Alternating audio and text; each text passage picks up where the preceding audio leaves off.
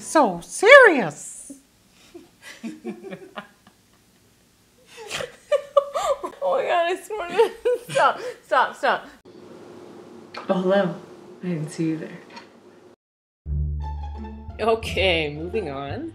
Take your white paint. Here I'm using white Swan and Graftobian Pro Paint series. You can find that at promakeup.co. I'll provide a link down below where you can get it. Take your small brush and draw in 2 oval shapes right underneath your own eyes and 2 smaller shapes towards the bottom. Those will be the pupils later. Fill in the space above that with white. For that famous forehead point of his, draw in, it's going to look like a heart shape, the top of it basically. Bring it down on both sides right to your temples, and then make the same U shape above your cheeks on both sides. Trace out the circle where his nose is going to be later. Now you're going to take your black body paint, which I'm using the Graftobian Pro Paint series again, in Raven Black, and you're going to follow those lines that you created earlier and fill them completely in.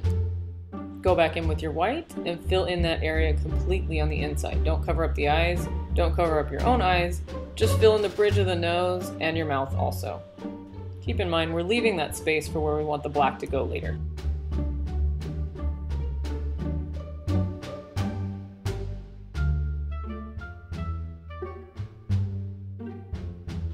Fill all of that in above your eye and your eyelid.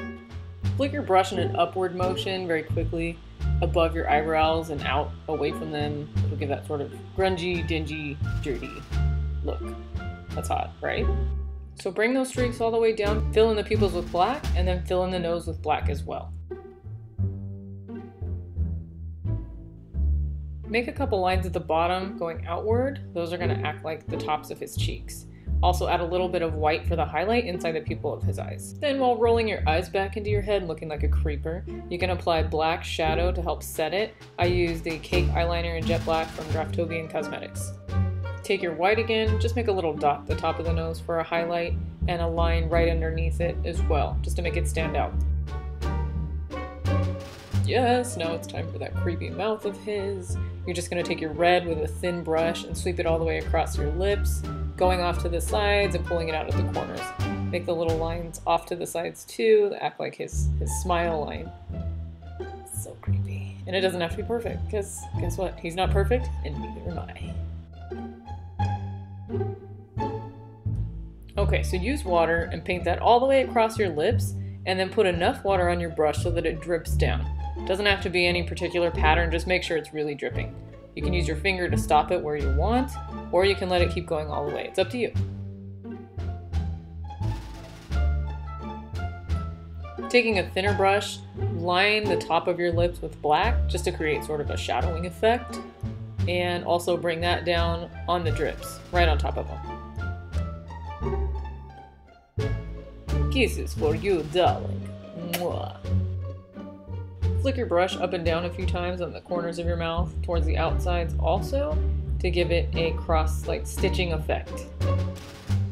Using that same motion, create lines on the top of the forehead to make the wrinkles.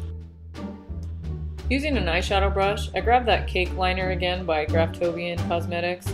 It's so awesome for making these shadow effects. Just follow the lines across the nose and around the forehead, around the cheeks, anywhere just to kind of create that depth. At this point, you can go to the Halloween store and get the Joker shirts that they have there, or you can just paint it on yourself. Using Global Colors BodyArt in a lime green shade, I drew in the knot of the tie, which basically resembles the top of a squid's head. Sorry, that's the best I got. Block in his collared shirt by following the pattern around the tie and bringing those 2 flaps upwards. And we're going to fill those completely in.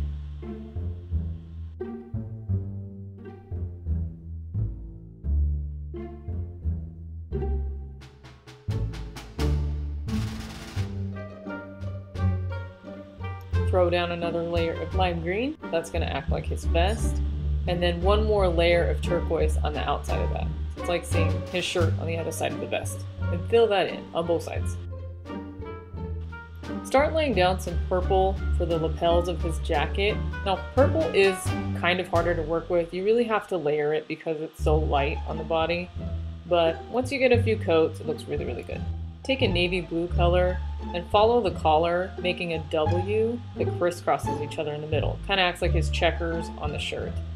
Follow the outline of the tie too. Oh, and halfway through, why not have an epic battle with a freaking fly? Get out of here, idiot. Anyways, take the black and start outlining everything. Throw down a little more detail on the tie, bringing it all the way around and adding some shading. Keep going with the black on his lapels, on the shirt, on the vest, all the way. Add some more layers if you need to make it thicker. Make even thicker lines when you're blocking in the lapels because that's the heaviest part of the jacket that you're going to see.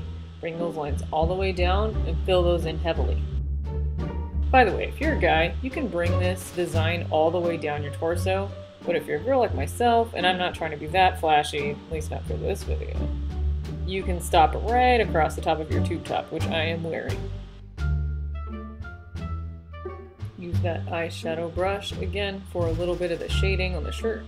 And then take your white and use it as a highlight. You can just kind of drag it across the tops of the collar. You can use it in the tie just to give it that little more of a 3D effect. It'll start popping out.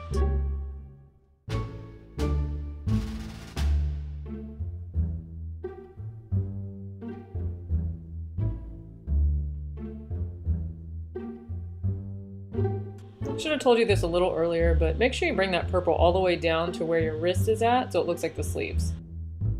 Using white, you're going to make a circle that goes all the way around your wrist and color in your hands. Completely white. It'll look like his gloves. Do it on both sides. Color in the rest of the remaining space with black to look like Mickey's skin. Come back in with that eyeshadow brush and that cake liner one more time. Just kind of follow the own shape of your hands and create that shadow effect.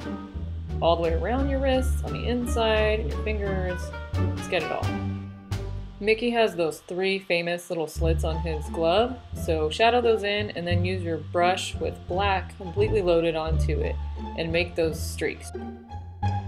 Also, don't forget to paint your neck in black. Alright, here it is, the final Mickey Joker mashup. A little bit of Twisted Disney for you guys, something cute, a little creepy.